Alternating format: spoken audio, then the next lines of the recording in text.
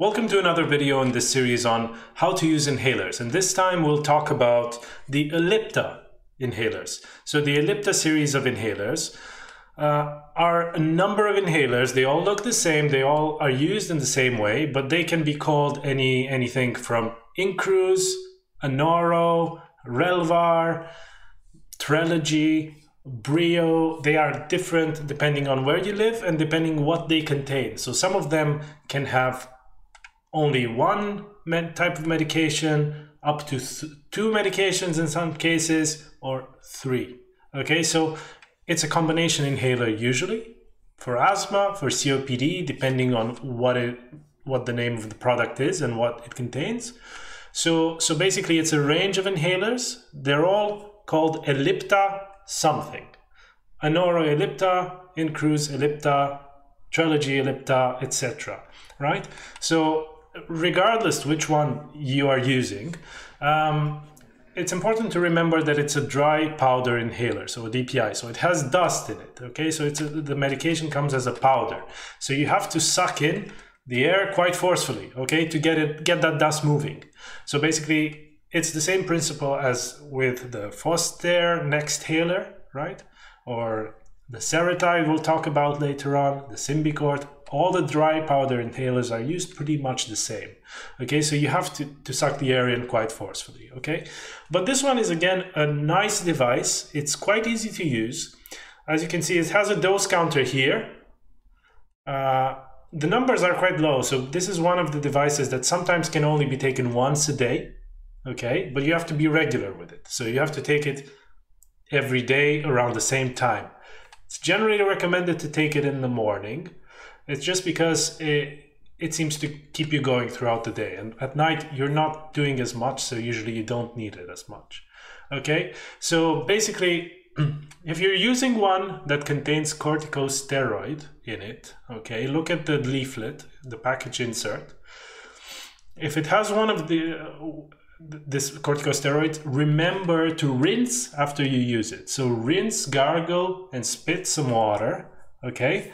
Because you don't want that powder to be left in your throat, okay? You only want to get the powder inside this device into your lungs, deep inside your lungs, and that's it, right? So as with all the other inhalers, the principle is similar. You have to take the air out of your lungs so that you have room to breathe in forcefully, deeply, to get it in the very edges of your lung. Okay, so this is basically what you need to do.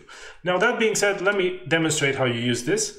You have this top thing, right, that opens up like this, up, and it clicks. And it's got this air hole here, right? So the air will come in through here and come out through the mouthpiece, right, into your mouth, right? You're gonna suck the air in through here, right? So once so let me do this again. Right? I'll talk about this afterwards. So basically, you take this out, up, and as it goes down, it clicks. Once it clicks,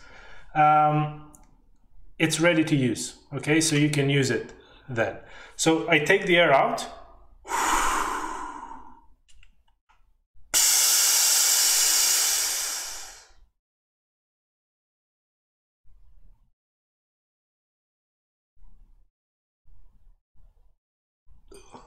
And I take it and I slowly exhale, okay? So basically what I've done there, and let me just explain. I've taken the air out, put this in my mouth, sucked it forcefully in, held my breath for a few seconds, and then slowly released, okay? Once I close this, it's ready to be used again. Now, important thing I didn't mention. So if you remember at the beginning of the video, I had 25 written on here. Now it's 23. What happened? What went wrong? So basically with this inhaler, if you put this down, you can see that the indicator is going down. And as I'm, right? So as I push it here, the dose is charged. So with this one, make sure you don't do this unless you're ready to take it, because you're gonna lose a dose, basically, okay? So once I've done that, I'm ready to use it, right? Take the air out.